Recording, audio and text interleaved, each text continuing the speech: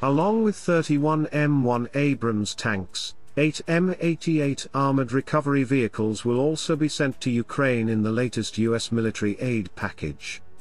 These vehicles are designed to haul tanks and other vehicles off the battlefield. It is rated to be capable of towing the heavier M1 Abrams tank, as well as the smaller M2 Bradley armored fighting vehicle. It is not clear which variants of the Abrams tank or the M88 would be provided, but the M88A2, developed in the 1990s, is focused on the Abrams tank, according to the US Army. Recovery operations to make sure that the Ukrainians will be able to keep these Abrams up and running. The M88A2, which itself weighs 70 tons, has a crew of 3 and room for 4 passengers. It can hit 26 miles per hour while hauling a 70-ton load, and is armed with a 50 caliber M2 machine gun. In addition to refueling and defueling other vehicles, including Abrams tanks, it has a spade that can be used for light earth moving to prepare a recovery area, according to the Army.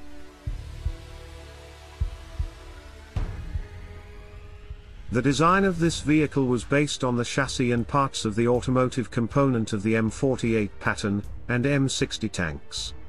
The M88's primary role is to repair or replace damaged parts in fighting vehicles while under fire, as well as extricate vehicles that have become bogged down or entangled. The main winch on the M88A2 is capable of a 70-ton, single-line recovery, and a 140-ton 2-to-1 recovery when used with the 140-ton pulley. The M88 employs an auxiliary power unit to provide auxiliary electrical and hydraulic power when the main engine is not in operation. It can be used to slave start other vehicles, provide power for the hydraulic impact wrench, as well as a means to refuel or defuel vehicles as required. The M88 series of vehicles can refuel M1 tanks from its own fuel tanks, but this is a last resort due to the possibility of clogging the AGT 1500 fuel filters.